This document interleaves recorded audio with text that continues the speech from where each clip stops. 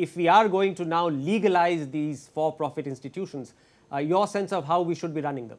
See, most education entrepreneurs have either been politicians or criminals or landlords.